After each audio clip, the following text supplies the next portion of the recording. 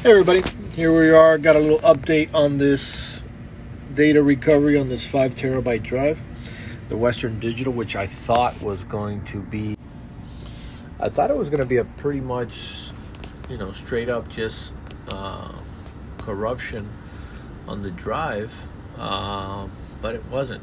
When I pulled it up here on my, well, first look what I got going on here, right? So that's the drive there. It did not have a SATA port. The USB is right on the board, so it is connected to the DeepSpar USB adapter, the stabilizer. And then we got over here the RapidSpar, which we had to connect to an 8 terabyte because the storage has to be bigger than the source. So it's doing copying on there. So yeah, when we pulled it up here, I mean, I'm not going back to, I don't know if I have the whole history here, probably not. And I don't think I might be able to go back to it. But no, it could not pull up the folder tree.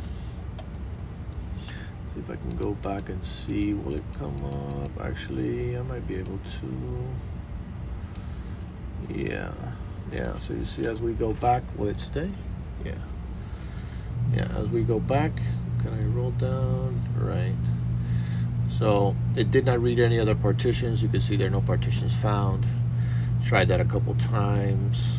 Did all the, optimizations, the diagnostics that the RapidSpar has, but no, it could not read the directories and folders and all that kind of stuff.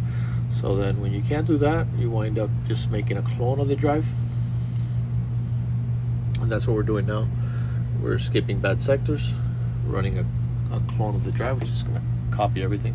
And right now you see all green, but this was a doozy. It's got a lot of bad sectors on it. So the drive is bad. It wasn't that it just got disconnected. So if we go here to this report, this has been running over 12 hours. It's 2 p.m. now. I think I started last night at 8 or 9 o'clock. There you go. See some red. So when you get that red, that's sectors that are not readable. And right now what we're doing, again, we just skip them. And then later on we could come back to them. And that, is that first pass, so at least you get whatever is readable, and then you kind of go back. And that, you don't want to keep digging into the bad ones on the first pass, because then if the drive dies, then you can't get all the other sectors, all the other data that's readable. So it's it's kind of getting towards the end. So just a quick look there, you can see 80% success rate there. What is that? 7 trillion, almost 8 trillion sectors. But over here on the skipped, you got 1.4 trillion that were skipped, and then in the middle you got the errors. Right? What is that? 5 million. So we got plenty of errors and we got plenty of skipped. So once this finishes, then we'll go back and see if we can get some stuff out of the skipped ones. And then if it keeps, hopefully we'll get a little bit more. So initially it started off like the whole beginning of the drive was skip.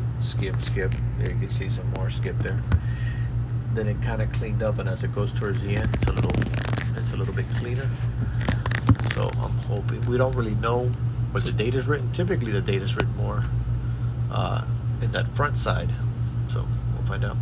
So probably go for, I don't know how long this is going to go. It's running pretty quick now, 60 megabits. It's gone up to 100 megabits at times, but then it'll hit some red and get stuff. So it's rolling. So far so good. I mean, we're going to get data on it. The critical part is going to be, there's some data that's more important than others. So we'll find out what, do we get the good stuff, or do we get the stuff that's, not as important. We'll see. And that's what's going on right here, right now at PC 911.